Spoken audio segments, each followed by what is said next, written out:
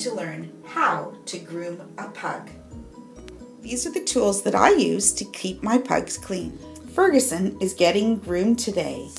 First, we begin by brushing Fergie's fur with the rounded bristles to lift up all the loose hair and any dead skin.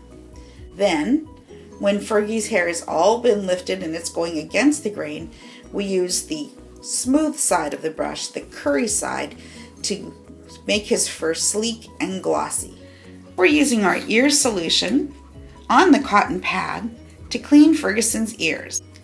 Take the cotton round and put it inside Fergie's ear. Use your finger in a sweeping circular motion to dislodge any dirt and debris that may have gotten there during the week, especially sitting outside in the summer sun. Ear cleaning and drying solution helps keep Ferguson's ears free of wax and any moisture accumulation. Simply hold his ear open, take the drops, put a couple drops into the ear canal, put your hand over the ear, and gently massage. Using the fine teeth of the comb, gently insert the comb into the folds of the pug and brush upwards in a sweeping motion on both sides of the rope or the nasal fold of the pug. This loosens any debris that might accumulate there. Now a little water on the cotton pad is put into the nasal fold into the rope to remove any of the debris that you have loosened with your combing.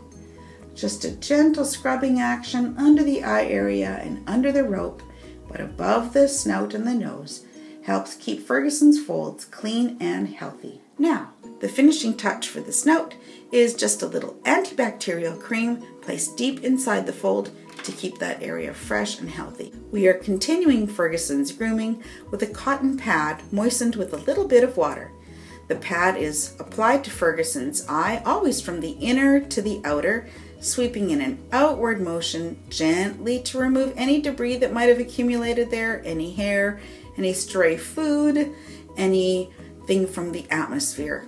The pug's eyes stick out on their heads and they're often a good collector for things that are quite unwanted there.